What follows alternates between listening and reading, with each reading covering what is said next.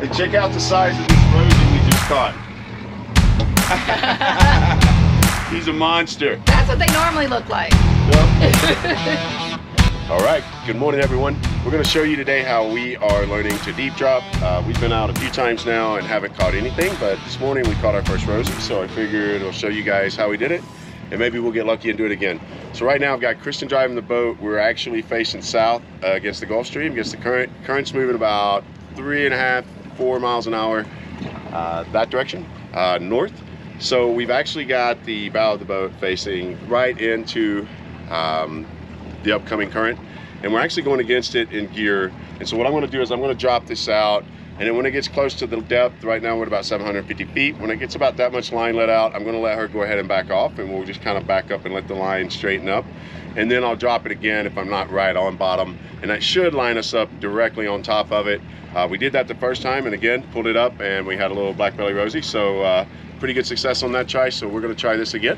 So we're going to show you guys how we did. So how fast are we going now, babe? 1.8. So we're going 1.8 southbound against the current. And how deep? 755? 758. All right, 758 feet. So I'm going to go ahead and drop this out.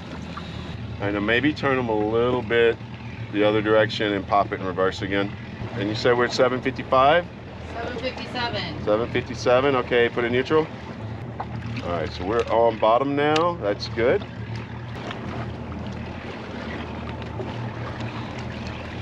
All right, that's enough. Put it in gear, put it in gear, put it in gear.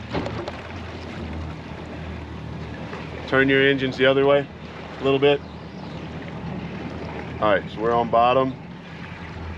Cool, all right.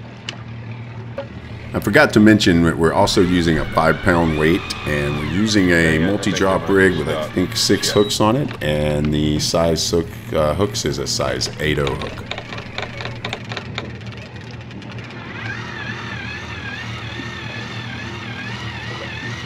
We'll see.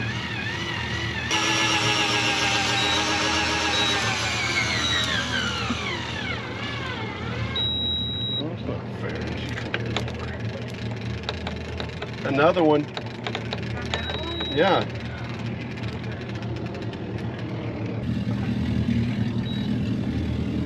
All right.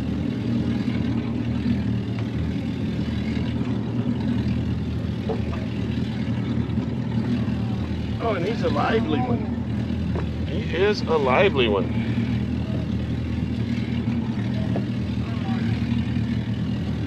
Come here, little buddy. You got some cool little spikes there. I don't want no part of those. Nope, I don't want any part of them. Now, you even got some little sharp gills around your mouth there, man. Sorry. Bet you're fun at parties. Nose ring came out. All right, another one. Another nice little one there.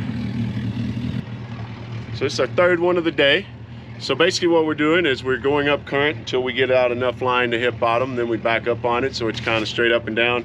We did add a little weight to the top there so we could get the whole thing down, and so they're not just hitting that bottom hook. So it's our third little Rosie of the day. I think this one's also a black belly as well. He just doesn't want to open his mouth, but cool. The currents were pretty strong on our first trip deep dropping, so we decided to try again a few weeks later and had much better success up until I hooked myself. Hey, check out the size of this Rosie we just caught.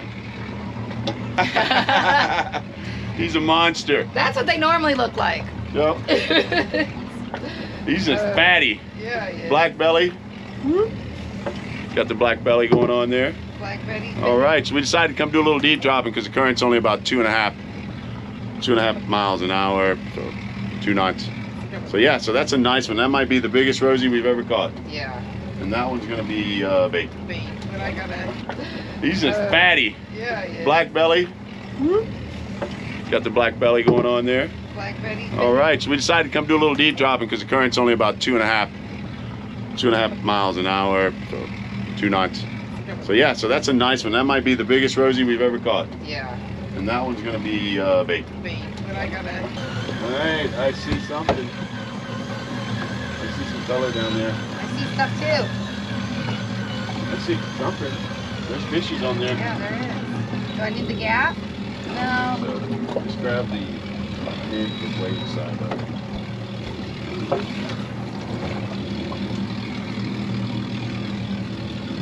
It's another big ass Rosie. Oh, it's two.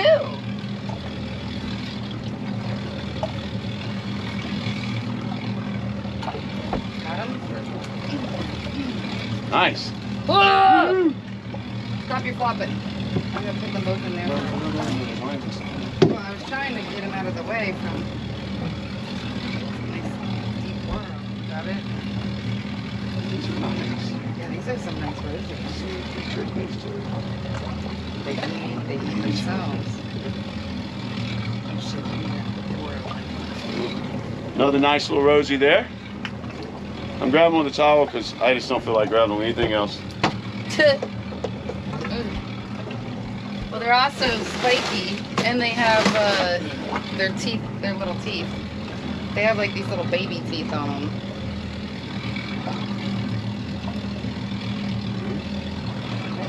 Alright, so where's the bait? Do you have any more of that, or is that it? I have that piece out, but we don't. Oh, can you see it? Could be right over that boat right there. Hey, can you guys see that water spout? Right there. Right there. Right over that boat. And if you look behind the boat, you'll see the water. And at the same time, we're about 284 feet now. Been coming up for an hour. Yeah, that's a nice one. Yeah, that's a nice one there. I'll move this out of the way so you can see. Yeah, you can see it coming up off the water. You see it fraying up off the water there? Damn, that is a nice one. Oh, this is struggling a little bit here. 170 feet. All right, how's our line doing? We're good.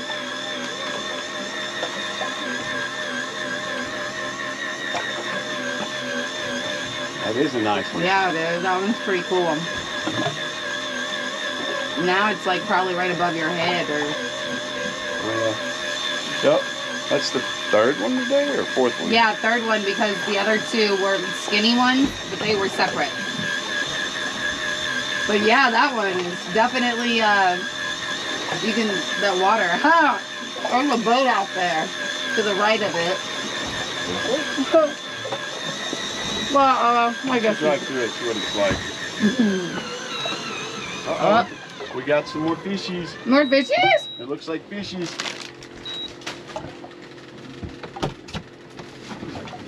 We do have more fishies. More rosies. Another nice rosie. Here, I'll grab it. Oh, you got it? Yep.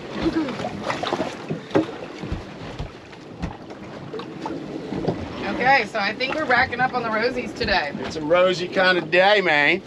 Rosie! Not my dog's, my mom's dog, Rosie. All right, let's start with the big one. Okay, big one. Well, there you go. Got him? Yeah, no, we probably definitely do this one. Yes.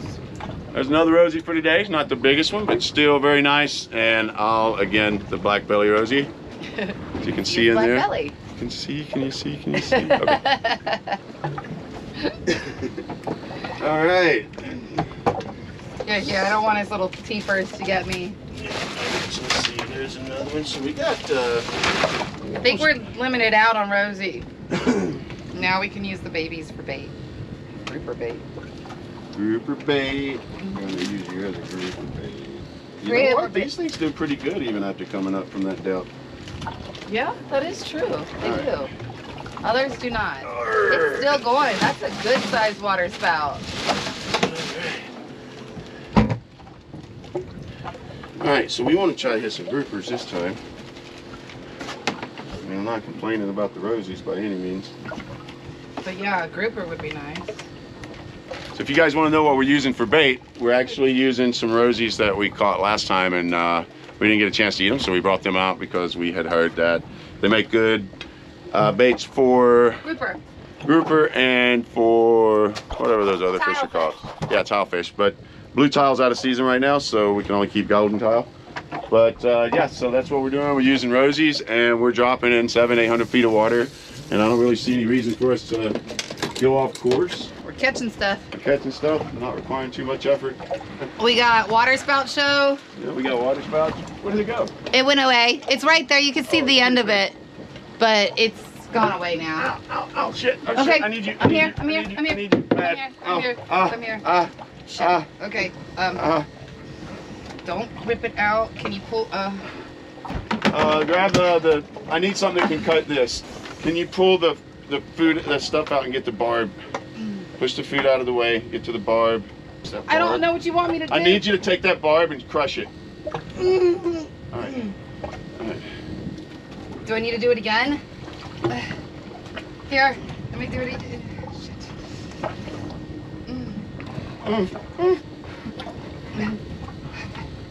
Okay, I'm going.